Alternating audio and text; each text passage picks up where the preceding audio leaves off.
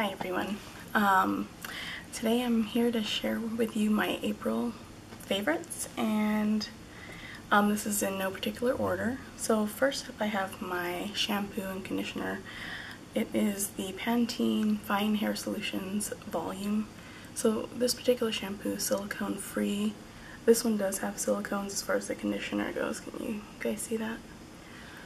I have very fine hair. I have a lot of hair, but just thin, tiny strands, and I find that this works really well with me. A lot of drugstore shampoos tend to irritate my scalp, and I took a break from this about a week ago and started using an Herbal Essences shampoo that I have, and it's starting to kind of like make my scalp all itchy and everything, so I think I'm gonna have to go back to this again. But I thought, I'd like to switch up my shampoo and conditioners because sometimes my hair gets used to the same thing and then it's lifeless. Even with a clarifying shampoo, sometimes that still happens for me, but I do like this a lot.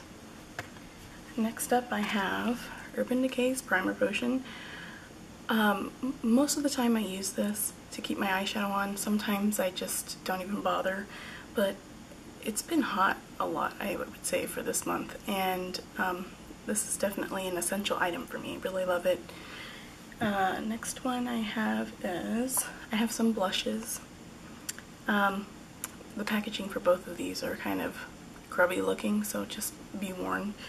The first is E.L.F's blush in, let's see here, Natural Radiance blusher in Shy. So that's the packaging, but here it is. Shy. And this is, I know they don't make this packaging anymore. I think they've repackaged it and then increased the price $1 more, but I really like this blush. I find that it gives me kind of a nice luminescent kind of like glow on my cheeks, and it's like not too dark, not too light. It's just comparable to MAC's Well Dress. That's why I like this one a lot. And next is Nars' Orgasm blush, and this packaging is really bad. I don't know what happened to it, but the packaging started to get a little sticky.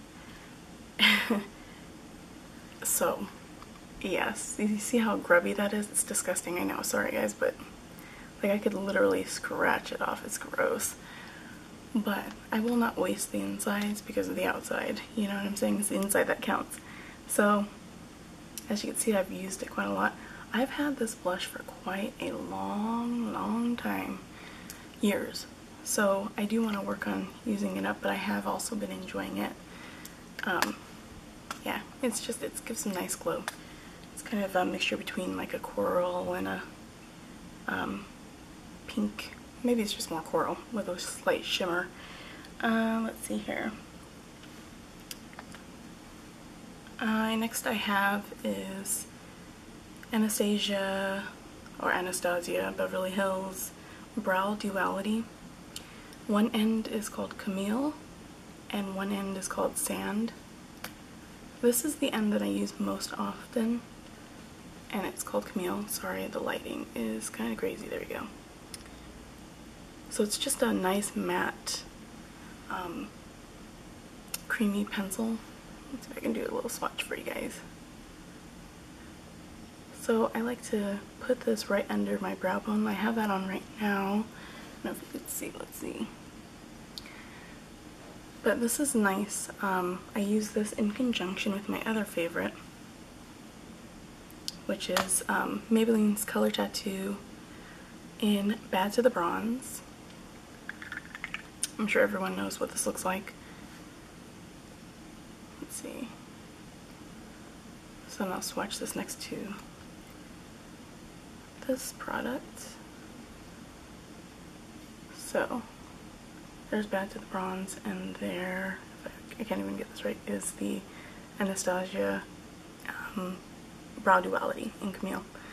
I think they might sell that pencil in that shade by itself, but I use these in conjunction with each other. That's what I have on today. I don't know if you can see, but I love it. It's a really quick eye, and that's why I like it. I've been loving it.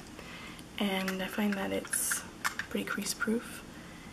So, and my next product is this powder, which I have dropped quite a few times, and it's a bit dirty, so you see that's totally messed up and cracked. But it's the L'Oreal Bare Naturale Soft Focus Mineral Finish Powder in the color Translucent, which is number 401. There you go.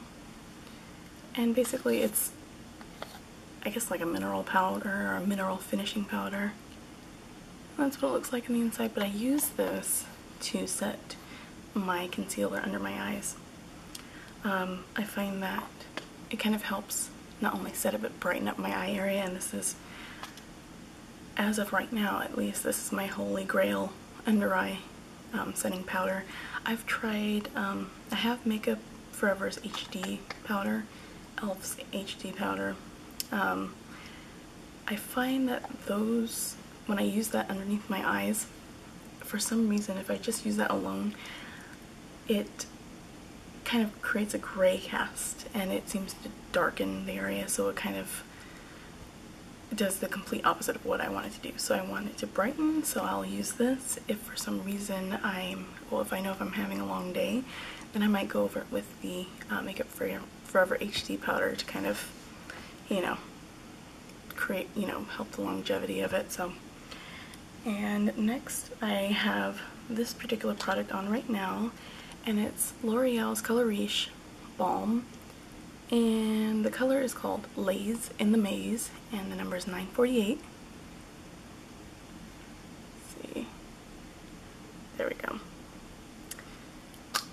And it looks like this. It looks a little darker on camera.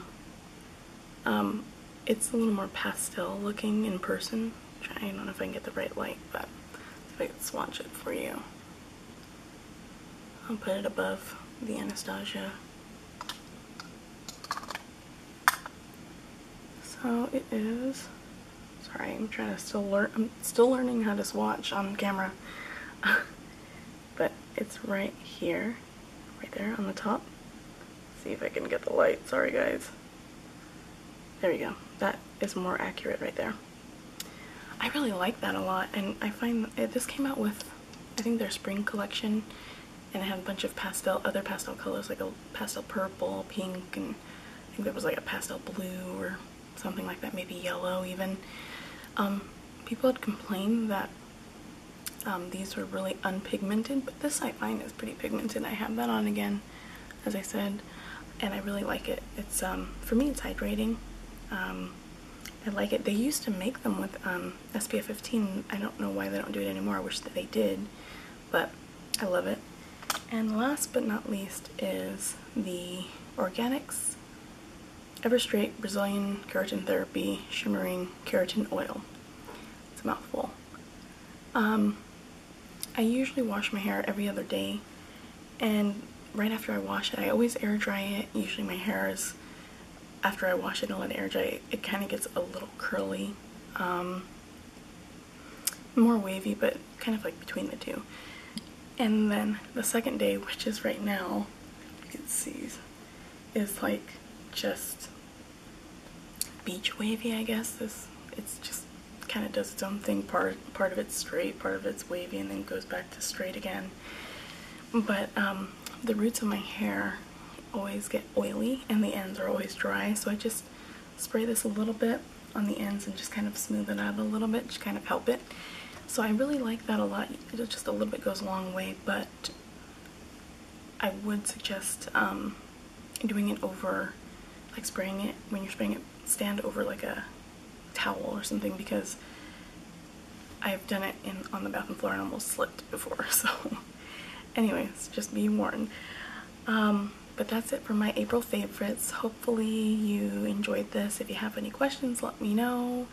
If you would like to comment, that'd be great. Please thumbs up if you do like it, and if you'd subscribe, that'd be great. Thanks so much, guys.